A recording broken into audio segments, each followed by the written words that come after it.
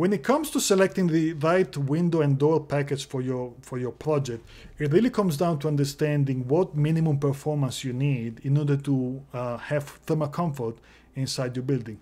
And windows and exterior doors have a very high impact of that. That thermal comfort analysis is included in the Boost report, and I'm going to jump to that so you can have a look here. This is where we model different types of frames and different types of glass to understand how they perform in your window package and in your climate. And this analysis really helps us understand what minimum performance you need in order to achieve that comfort. And we don't model individual specific products. We model different performance grade A, B, and C. And in the next video, we are going to see what they are.